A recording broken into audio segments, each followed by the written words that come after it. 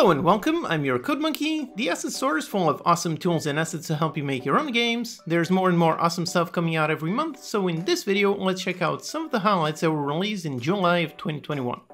This is the list of paid systems and tools. In the last video I already covered the best free new assets, so go check that if you haven't seen it yet. And in the next video I will be covering the top assets and effects.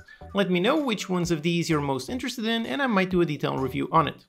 As always, there's links to the assets in the description, and as a bonus you can use the coupon code Monkey10 to get 10% off your order. And by the way, right now there's a mega bundle happening. It's a massive discount at 95% off. It's pretty nice in terms of variety, lots of systems, props, particles and sounds. These bundles are always great value. If just one of these assets interests you, then the whole bundle is worth it. Check the link in the description to see it. And by the way, check out my own assets on the store. So far I've made the free key door system, which is a super simple way to add keys and doors to your games, and the Mouse Cursor System Pro, which is a very easy to use tool to help you create some custom animated cursors to really make your game stand out.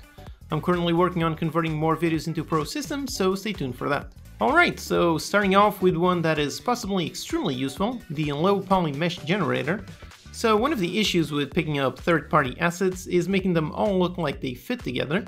That's one of the reasons why I like the low poly style, it's very consistent.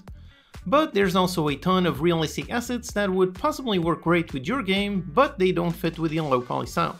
So that's where this asset comes in. You take a high-end mesh and it generates a low poly mesh. Meaning that you can use all of the high-end realistic models that you already have and use them in a low poly game while keeping the look of the game very consistent. This really seems like an excellent tool. I never thought about this approach as an option, so I'm very interested in checking this one out. Then if you want to highlight some parts of your models, here is Bone Zones. Easily split your model into various zones, so very good for making some weak points on your enemies, or maybe you add some dismemberment mechanics, kind of like Dead Space. Based on the video, it seems like it works very well. You can make as many areas as you need and use them to make some interesting mechanics. If you're working on a game with vehicles, check out this simple livery creator. Start with a blank canvas and paint all of the details. Change the base color, add a bunch of decals on top, really build something nice. It comes with 2 vehicles and over 75 stickers, vectors and shapes. It works on those vehicles, but really it can work on any mesh. From what I can tell, this is running when you play the game, meaning that you can include this tool in your game in order to let the players create their own libraries.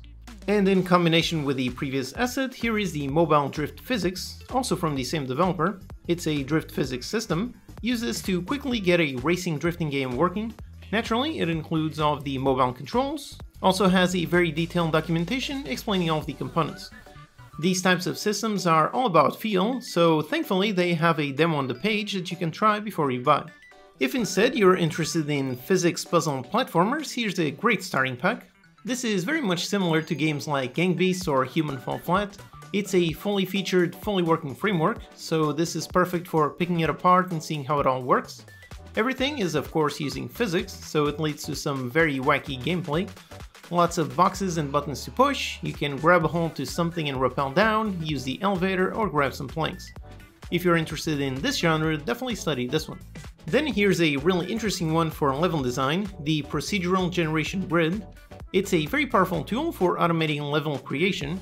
You define a whole bunch of rules, a whole bunch of assets, and then the algorithm decides where to place all the objects.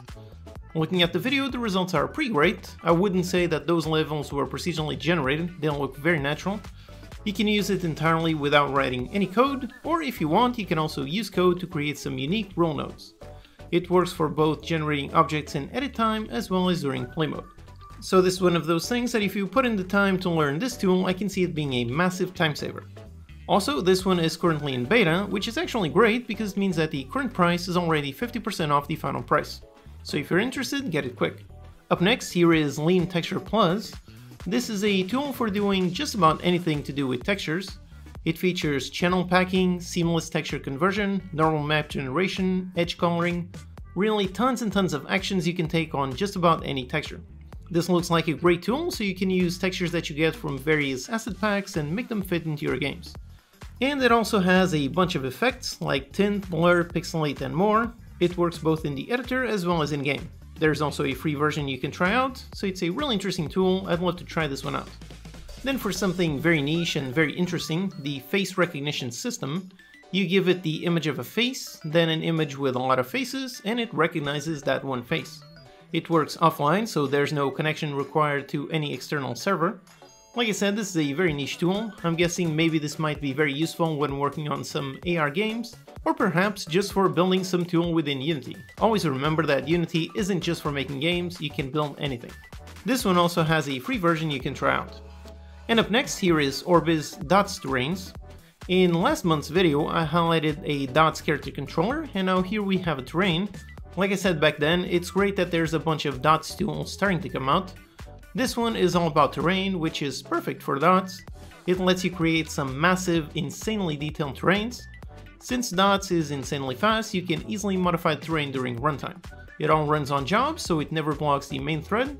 Vegetation is streamed in and out based on the camera position, and it also includes a floating origin system so you can build some insanely massive worlds.